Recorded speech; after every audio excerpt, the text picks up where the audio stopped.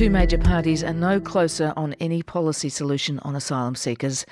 And while they slug it out in the Parliament, a fair turnout of MPs and senators is expected this morning to convene in Tony Windsor's office again to try and find, or discuss anyway, some kind of new way forward on asylum seeker policy.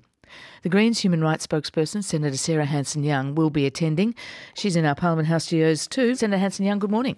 Good morning, Fran. Thanks for having me. I understand you've spent the past few days speaking with experts in refugee law and protection across the region, in countries in the region. What are they telling you? What kind of solution or regional solution are they talking about? Well, they're talking about the need for a cooperative relationship with Australia and the countries that they're working in. This is Indonesia, Malaysia, Thailand, some of the Asia-Pacific outer areas as well. And they're saying very clearly that they're concerned that if we continue to go down this track from Australia's perspective of purely focusing the solutions or so-called solutions on domestic politics, it's actually going to undermine all of the efforts that are being put in to lift levels of protection in the region.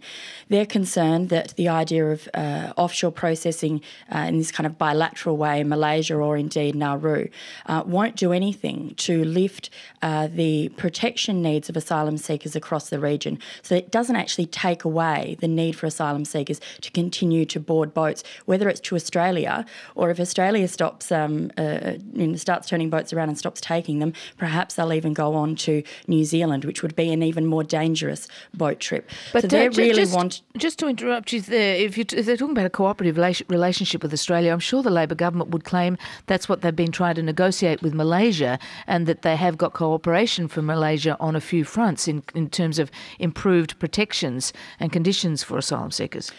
Only for those 800 that Australia would be sending back. They've been very concerned. The experts in these countries who have been negotiating with their governments are very concerned that the Australian negotiations thus far have been undermining the very important work that they've been doing. What they want to see instead is incentives that Australia can give to their countries to lift protections across the board, because they know that even if people can sign up with the UNHCR in Malaysia, there's no safety guaranteed there. There's actually no safety guaranteed even for those that Australia sends there, and that's why the High Court, of course, struck down the deal in the first place, because those protections couldn't be guaranteed in law. One of the things that they've been calling for is direct earmarked funding for the UNHCR so that they can get through more assessment cases and be able to communicate effectively with the thousands of people that are still waiting to know the results of their applications, but also, of course, giving some basic level legal framework for people to be able to stay legally in these countries while they have their claims assessed. There's a number of NGOs working in the region who have asked Australia for funding to help them provide support basis for asylum seekers, because at the moment there is no legal protection. So it's some of the urgent things that we can be doing. Of course, they want Australia to show. Of course, they also want Australia to lift our humanitarian intake. And I heard your interview, of course, with Professor Maley as well, and that is something that Australia needs to start doing. So just to clarify, just trying to be clear here, what these people in these countries are saying, Australia to help invest in the humane processing of people who are seeking asylum in the countries, these source countries, Indonesia, Malaysia, Thailand, for instance, more money for UNHCR to get the processing done more quickly. But then what? With a commitment to resettle more people and a commitment to help those people who are still waiting for resettlement be given legal protection. So giving incentives to Malaysia and Indonesia to lift that standard.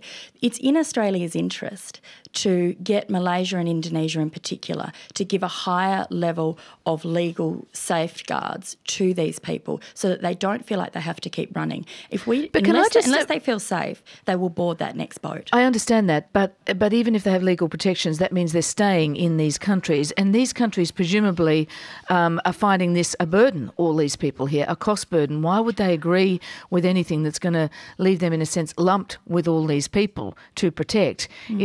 And even if Australia doubled its intake, and I think that's the Greens' position, to 25,000, that's going to barely make a blip on the number of people there. Well, that's why the experts in the field and those working in the region, as well as here in Australia, the UNHCR, Amnesty International, Australian Refugee Council, are saying let's have a look at what worked in the past. In the past, under the Fraser government, there were some very clear cooperation agreements about how many people other countries would resettle. Not everybody came to Australia. But that was a one-off with a one-off group of people. I mean, that was easier perhaps for a number of countries to get their head around. This is an ongoing flow, and even if there were these strengthened protections for people at source, then you know that some of them they're not going to sit around and wait 3 years. They're still going to jump on boats, aren't they? Well, the very clear evidence that these organisations have, and what we were being briefed on this week, they've been monitoring these groups of people for a number of years, and the waves of people coming from different areas, whether it's Afghanistan or Sri Lanka or Burma, actually talking to them about what is it that would stop them from boarding boats.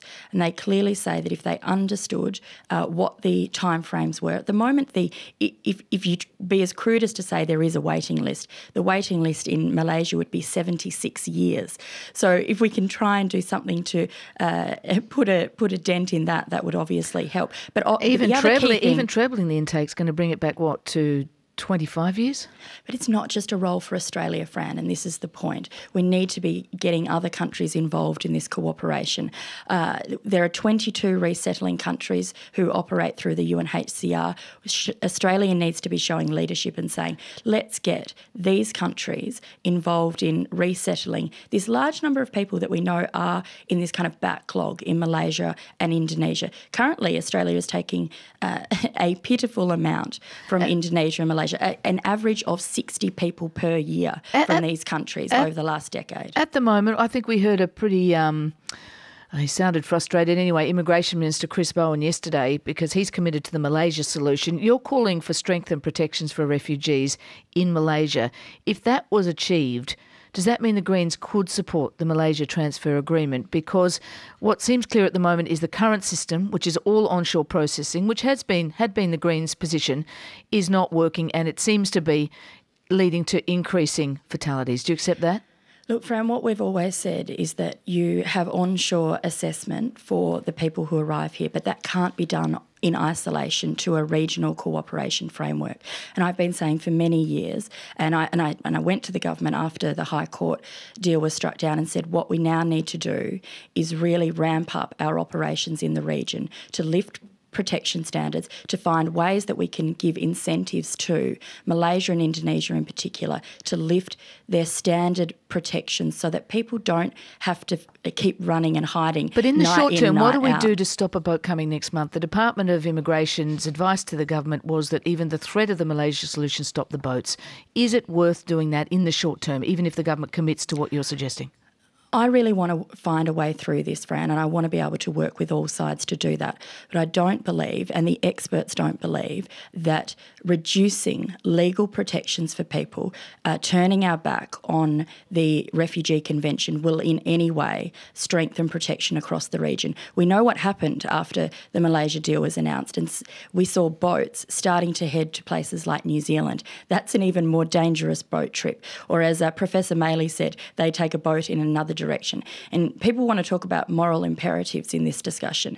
Surely we have a responsibility to do what we can. And if we are the wealthiest, richest, most well-resourced nation in our region, let's get our heads together with our regional neighbours and say there is an influx of asylum seekers from the region at the moment that need help. Actually think about what we can do immediately to reduce the need for people to board those boats. Okay. Increasing our resettlement significantly would be a good start, but finding ways of saying to these countries, we will work with you. What do you need to give legal protections in your country so that asylum seekers can have their assessments done faster, quicker, and be safe while they're waiting? Senator Hanson Young, thank you very much for joining us. Thank you, Fran. Senator Sarah Hanson Young, the Greens human rights spokesperson. It's 10 minutes to 8.